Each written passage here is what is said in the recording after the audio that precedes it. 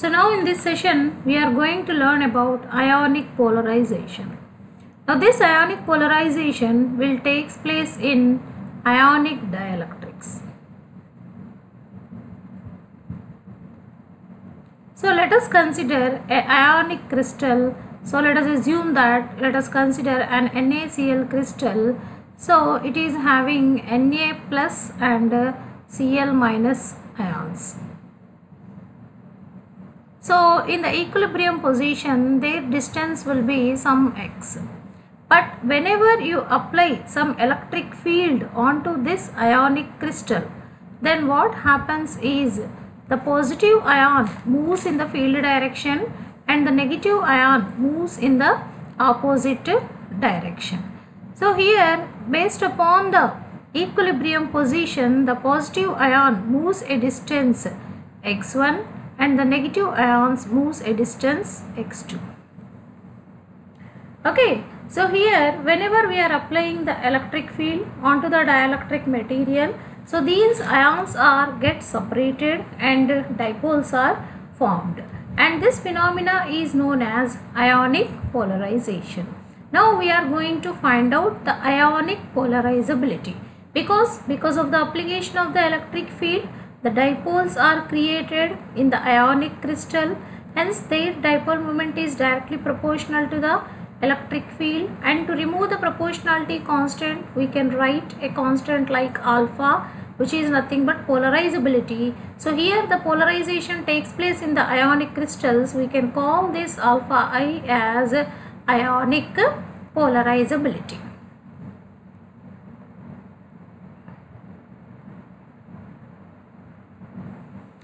Now we are going to find out this ionic polarizability, and then we can write the expression for the ionic polarization value.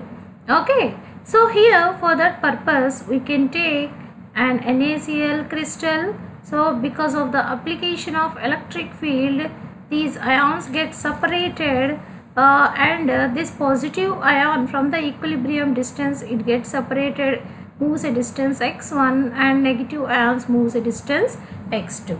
So now we will write the expression separately for sodium positive ion and chlorine ion. So first we will write the Lorentz force acting on the sodium positive ion crystal. So that F1 we can call it as, and let us assume that E will be the charge on the positive and negative ions. F1 is equal to EE, and on the chlorine ion F2 is equal to E into E.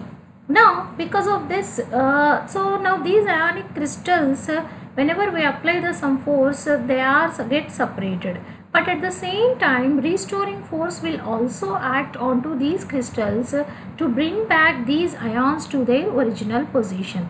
Hence the restoring force acting on the sodium ion can be written as K1 into x1, as K1 is the force constant, and restoring force acting on the chlorine ion can be written as K2 into x2. Okay, so now this will be the EE K1 x1 and EE K2 x2. And now coming to the at equilibrium position, so the applied force and the restoring force both will be equal. So hence EE is equal to K1 x1 and x1 is equal to, we will get EE by K1, and here EE is equal to K2 x2 and K2 is equal to EE by, sorry, not K2, x2 is equal to EE by K2. Okay, so now we know that. So let M1 is the mass of the sodium ion, M2 is the mass of the chlorine ion, and there is a relation between the constant, force constant, mass and the frequency. So that is nothing but K is equal to M into omega square. Omega is the frequency. So as per this one, we can write K1 is equal to M1 omega square, and here K2 is equal to M2 omega square. So therefore x1 value becomes EE by M1 omega square, and x2 value become EE by M2 omega square. So now, due to the application of electric field, this positive and negative ions get separated, and the total distance between these two ions will be x1 plus x2, and the dipole moment is equal to the charge onto the ions into the distance between the two ions, x1 plus x2.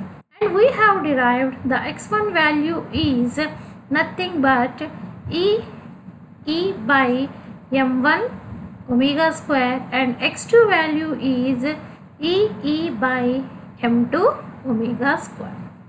So now mu is equal to E, if you can take it common, by omega square. We can write it as 1 by m1 plus 1 by m2. So mu is equal to E square by omega square into 1 by m1 plus 1 by m2 into E. Now if we can compare this equation with mu is equal to alpha I into E, so the ionic polarizability value can be written as E square by omega square into 1 by m1 plus 1 by m2. And ionic polarization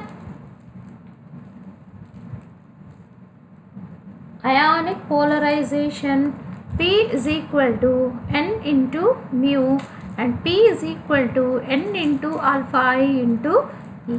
So P is equal to N into E square by omega square 1 by m1 plus 1 by m2 into E. So this is the expression for the ionic polarization value. So in the same way, we can determine the expression for the orientational polarization. Orientational polarization will take place particularly in the polar dielectrics. So in the polar dielectrics, already the permanent dipoles are present. So in polar dielectrics, the permanent dipoles are present which are oriented in a different direction. So in the absence of electric field, they orient in different directions and their net dipole moment is 0. But whenever you apply the electric field, the entire dipole which already present in the dielectric material comes into the field direction, will orient into the field direction, and this net dipole moment is not equal to 0. Hence this process is known as orientational polarization, and the orientational polarizability can be written as mu square by 3kt, and orientation polarization can be written as n into mu, that is equal to n into mu square by 3kt into E. So this is what the orientational polarization. And the final one, which is called space charge polarization. Okay, so space charge polarization will take place in the materials which are having multiple phases. So here what happens is the ions diffuses through some layers of the materials and they will reach the positive and negative electrodes, and this is a very slow process, and this type of polarization will be considered as space charge polarization. Okay, hence the total polarization is a combination of electronic polarization, ionic polarization, orientational polarization and space charge polarization. And this space charge polarization is negligible when compared with the electronic, ionic and orientational. Hence this can be written as a combination of n into 4 pi epsilon naught r cube into E plus E square by omega square into 1 by m1 plus 1 by m2 into E, and n into mu square by 3kt into E.